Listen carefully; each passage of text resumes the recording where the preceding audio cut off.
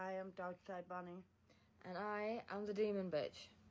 A quick shout out to, more like a shame out, to user Bellekissme on xhamster. Sent me a very short message because I got tired of his bullshit extra fast with this one. He started out by saying, Hi, honey.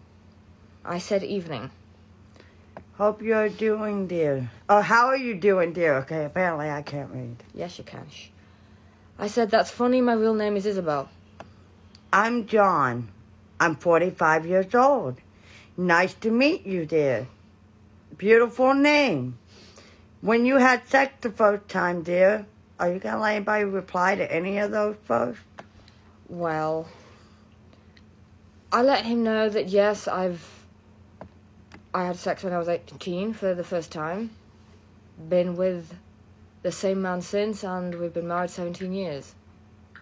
So. Nice, dear. Did you like your first time, dear? They say dear a lot. I know. Obviously. When it's right, you know it. They said, I understand, dear. You like to try other male? No. What? What? What point of me just saying I've been with only one man, the only man I've been with for the last 17 years, makes me think, oh, no. It doesn't work like that. Nobody is an exception. Yes, BB. And stop calling me dear. Oh, no, it's yes, BB. Yeah, you can. You're a young female. You can handle 2 or 3 husbands. Maybe in your country they have that many husbands, but not everybody does. Yeah. You're saying? I love to be your second husband, dear. I love to breed with you. What the fuck? Yeah. That's not happening. First of all, if you're going to try and hit on a married woman, don't start with the word plead. Don't start with anything.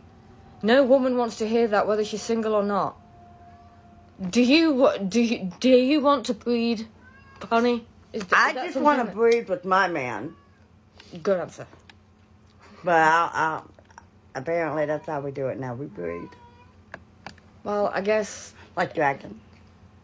Well, I guess at least breeding means that there is an association with having sex and actually having a child rather just fucking whatever they want, whenever they want, however they want. It's true. A good look, I guess.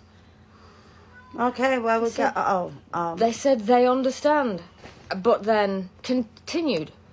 If they say anything else, we will let you know. And until then... that is the shame call for the evening. So, I don't give a fuck. About your feelings. Yep.